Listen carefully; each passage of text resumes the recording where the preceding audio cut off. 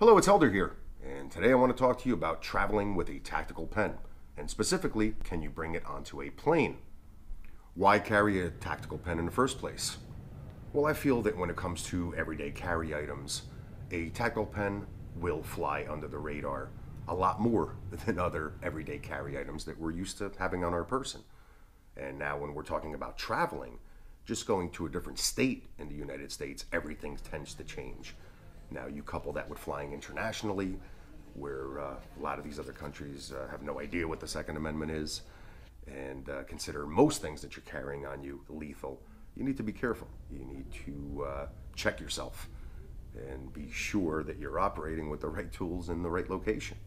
And having a pen and just saying, hey, this is a pen, this is a writing utensil, I found that you'll get much less scrutiny than anything else that you would choose to carry, especially for self-defense.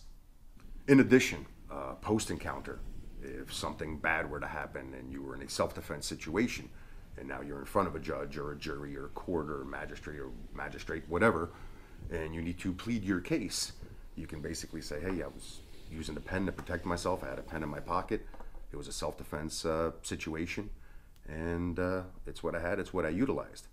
Once again, you're probably going to be looked upon more favorably than if you use something else such as a knife. Another good point of carrying a tactical pen is that the business end on these pens is usually a glass breaker. So in a rescue situation from a vehicle, it will come in handy to help you rescue somebody, whether it's a person, whether it's an animal. So once again, having those options and being able to have a tool that is not only good for self-defense, but also this business end or skull crusher is also a glass breaker.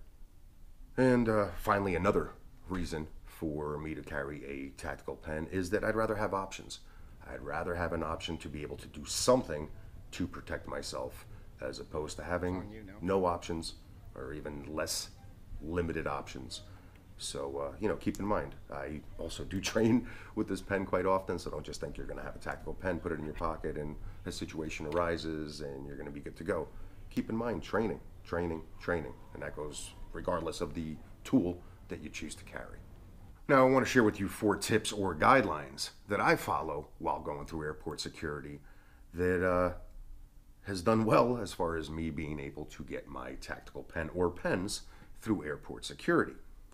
The first point is how you carry yourself in line while you're waiting for security. Remember, everybody's job there is to observe and look for things that are different or telltale signs. So that's their job, that's what they're doing probably 8 to 12 hours a day. Now, the way you carry yourself, your attitude, the way you're dressed, respect for authority, all of those things is what's going to pretty much factor if they're going to scrutinize you more or not. All tacticaled out and having a little bit of an attitude, well, guess what? They're most likely going to say, well, this is the random person that we're going to search, or we're going to search your bags just because we can, and you've been an asshole, and basically now we want to mess with you a little bit.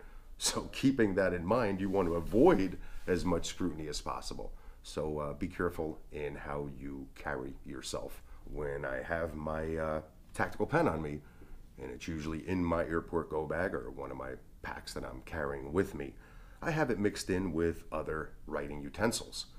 So I'm not going to just have it singled out on like the Molly attachments or anything like that. I'm going to put it in one of the zipper pockets and add some Sharpies, some pencils, other pens, and just kind of have everything in there together. So once again, as it's going through that x-ray machine, or even if they further inspect it, it's in there with a bunch of pens.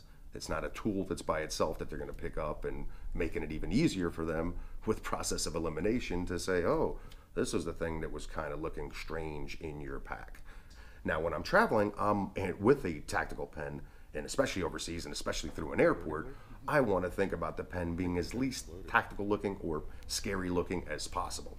So if I have something like this from the Atomic Bear, looks pretty beefy, right, as far as their SWAT pen here, just kind of looks like something that if I was working security and didn't know much about tactical pens, I'm going to say, hey, this looks a lot different, and this looks kind of scary, and this looks kind of tactical, and I like it, so I'm going to keep it, right? Well, not that that's what happens, but, in my head, that's what happens. Now I'm going to look at something like this Rebel pen that I like to travel with, because to me it just looks like a regular pen. So when it's in there bunched up with my other writing utensils, it gets much less scrutiny. So once again, the type and the design of your tactical pen will also bode in factoring in if you're going to have success or not, as far as bringing your tactical pen on a plane. And my last tip is to keep less tactical stuff in that same bag that you're carrying your tactical pen in. But in my pack, I'll try to keep the least amount of stuff. I'll have more of my technology things and my GoPro and my headphones and things that I would need on a plane, mixed in there, of course, with my tactical pen. And once again, why? Because of less scrutiny. Kind of going back to the same scenario of mixing my tactical pen with other writing utensils.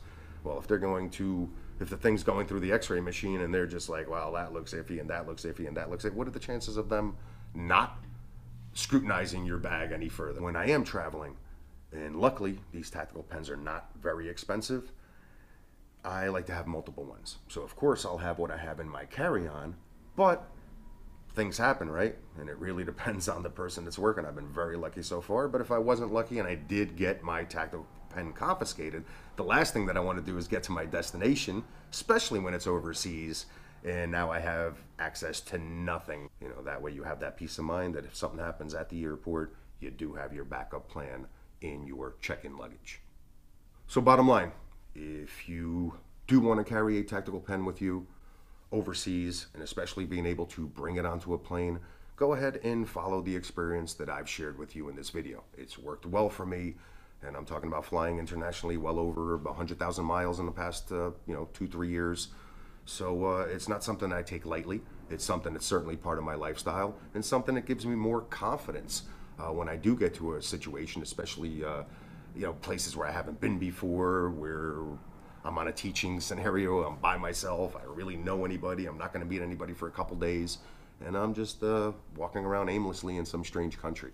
Well, being able to have something to protect myself as opposed to nothing is basically what I choose. So I hope you found this information helpful, and stay safe out there.